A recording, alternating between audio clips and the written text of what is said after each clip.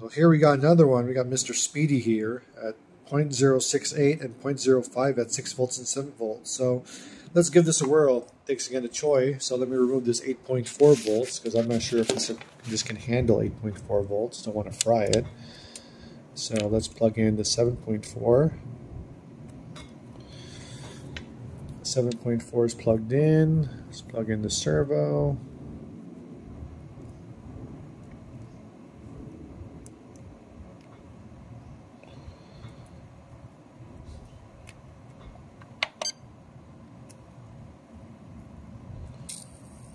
Okay, servo is plugged in.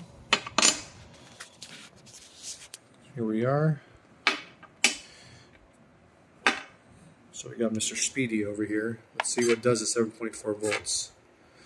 0.06 off the bat. So at 7.4 volts, it's supposed to be doing 0.059. It's doing 0.063. Let's see it goes under 0.05. It does. 0.59, 0.60. Now you notice how this servo is staying within a range of 0.059 and just slightly above 0.060, and it's doing it consistently. You see that? 0.057, 0.059. So this is a decent servo as far as I could tell.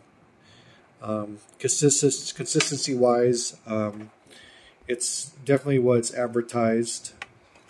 0.0. Yeah, see? 0.064. 0.058. Now what was it? 0.059. So it's definitely meaning that. Let's do what 6 volts. I'm pretty sure it'll perform pretty well based on what we've already seen. I'm curious if the red one is a coreless. This, to me, if not knowing anything about this black one, the characteristics to me is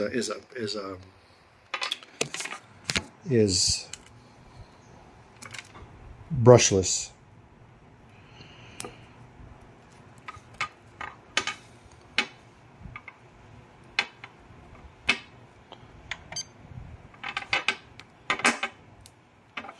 Okay, got that plugged in all, 6 volts here. Let's give that a whirl. 0.068, and it's supposed to be 0.068, right on the dot.